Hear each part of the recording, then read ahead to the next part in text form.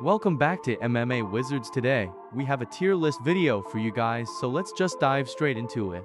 This is a comparison style breakdown, so don't take this as hate towards a fighter. Everyone on this list deserves their credit. First up is the flyweight champion Alexa Grasso.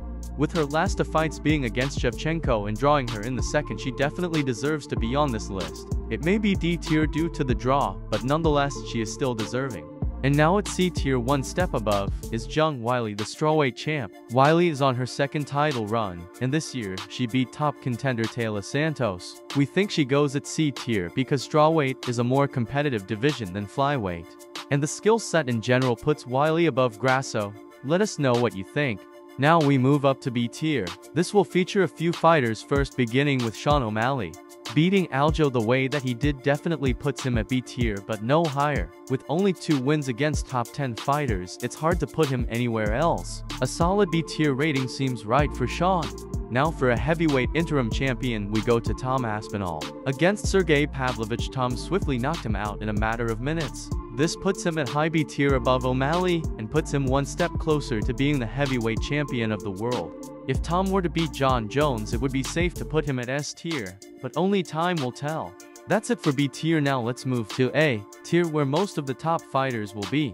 We have to be honest now, John Jones is going at lower tier for the simple fact that he has only 1 win in the last few years. Sure, he beat Cyril Gane impressively, but that isn't enough to put the GOAT at S tier for this year. There is still a guy who is more deserving of the S tier spot. We will get to that later, but John Jones definitely belongs in the A tier category. Next up is men's flyweight world champion Alexander Pantoja. Pantoja has been a workhorse of a man and an even better champion than others lower on this list. While he doesn't get the credit he deserves, we still think he deserves the spot. Impressive wins over Moreno, and now Royval puts him over John Jones, just due to activity and levels of competitiveness at flyweight. Leon Edwards goes just above this, as his 2 wins over Kamaru Usman aged perfectly, and his overall well-roundedness put him slightly above the last 2. Now before you click off the video, let's explain why. Obviously, Leon's lackluster performance against Colby will have fans angry at this position, but he belongs this high up also because of his win streak. Leon has yet to be beaten, with his last loss being to Kamaru Usman in their first bout. If he had a slightly worse record, it would be appropriate to put him at B tier, but for now he's sticking at A. Next we go up to middleweight with the new champion Sean Strickland. His masterclass performance against Izzy puts him high on this list. Not as good obviously, but this win reminds me of Cody Garbrandt's win against Dominic Cruz. A true striking clinic which saw Izzy losing for rounds of the fight. He definitely has one of the best wins on this list of any fighter, and we can't wait to see where he goes from here. Now ending this tier is the lightweight champion Islam Makhachev. He did his thing against Volkanovski in the first fight, and in the second fight knocked him out. These 2 fights put Islam very highly on the scale. I'm sure most would agree with this rating, seeing as Volkanovski was a pound-for-pound contender. Also, he had beaten everyone at featherweight, setting up the super fight against Islam. With Islam coming out on top, we have to put him at A tier. And now we must choose the perfect fighter for S tier.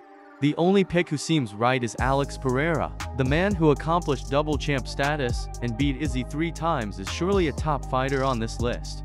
If we're talking about who accomplished most in 2023, then it has to be Alex Pereira. When you combine his kickboxing record to his MMA record, this guy sticks out as a very top-level combatant. Fans cannot deny this man anymore, and he needs to be recognized for being one of the best MMA fighters right now. He is not just a kickboxer, he is a kickboxer who adjusted perfectly to MMA rules. We can talk all day about how Pereira is powerful, but the thing most casuals fail to recognize is his craftiness and fight IQ when he's in there against the best. But nonetheless, let's give credit where credit is due. If Makhachev were to become a double champ this year, he could probably join S tier as well. But that's gonna be it for the video today. Let us know what you guys think about our rankings, and make sure to like the video if you made it this far. We have amazing content planned for 2024, and we hope you guys will enjoy the show as always. Much improved content is coming, and we can't wait to showcase what we have in store. Have a happy new year and stay tuned as we roll out this new content. Hope you guys enjoyed this video, and make sure to follow our socials when you get the chance.